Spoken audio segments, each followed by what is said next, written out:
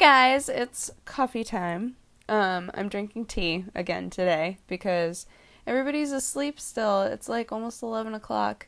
I was like, I'm gonna go make coffee, but everybody's asleep. And couch roommate probably would have woken up if I had tried to make coffee. So, figured I could make tea because that didn't take much wrestling around in the kitchen.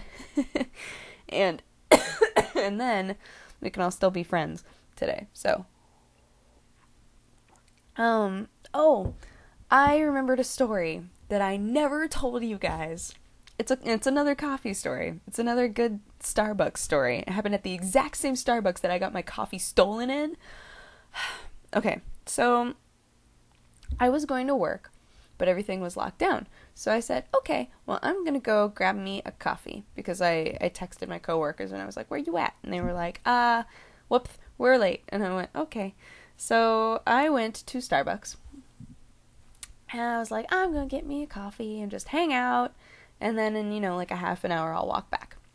So I walk into the Starbucks and I order my regular iced coffee and they say, okay, cool. And they're able to just kind of make it up and hand it to me. And I was like, thankies.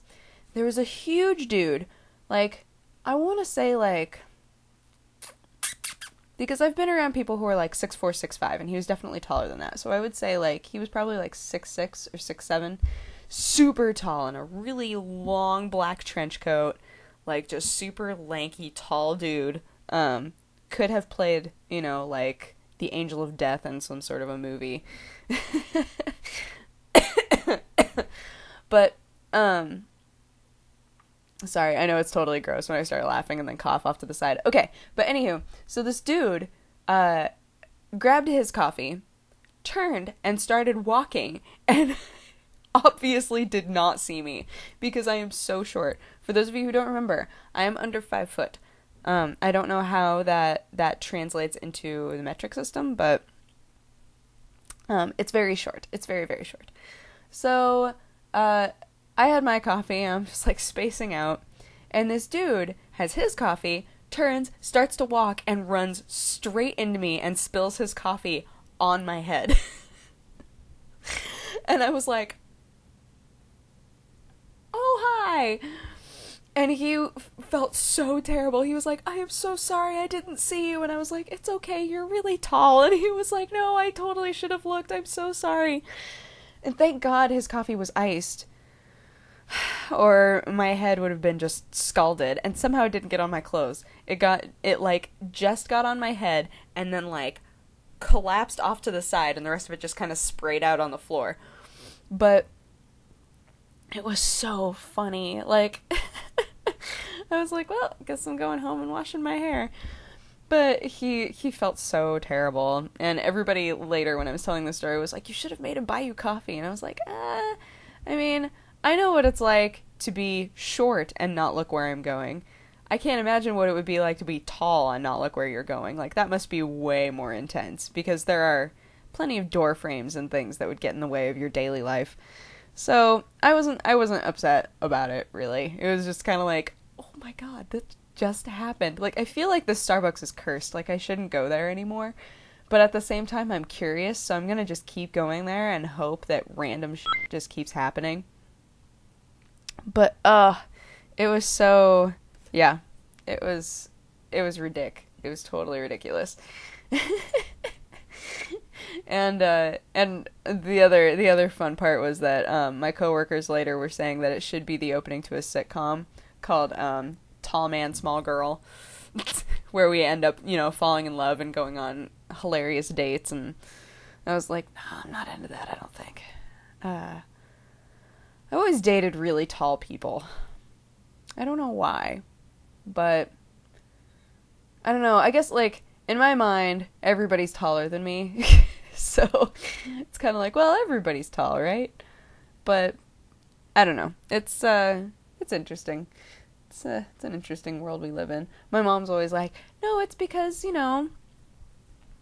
tall people always really feel protective over short people. I'm like, yeah, but sometimes short people are just like giant, and then poor tall person has to deal with with poor deranged short person. It feels like Full Metal Alchemist all over again. Like, I feel sorry for anybody who has to date me.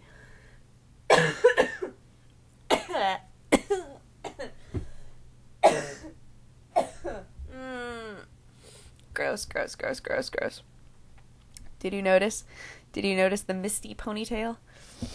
I wanted to wear a yellow shirt, but I don't have any clean yellow shirts, and I don't feel like doing laundry, so you get my green 1-Up shirt. That at one point I got so frustrated with, because the neckline used to be really tight on my neck, so I was like, I'm just gonna cut this. So I did, and now it's a super comfy t-shirt. But I never feel like I can wear it unless I'm about to go to bed, so right now it's my sick shirt, and I approve of it. I don't know if you can tell, but I'm feeling better. I still have a fever for some reason, but I am feeling a lot better. I have more energy, and I feel more awake, and I didn't wake up feeling like I was just gonna die, which is good. Just very, very good. So, hiccups, no, why? No. Okay, I think they're gone. I'm just a mess. My roommate was calling me a hot mess all day. And I was like, you're sweet.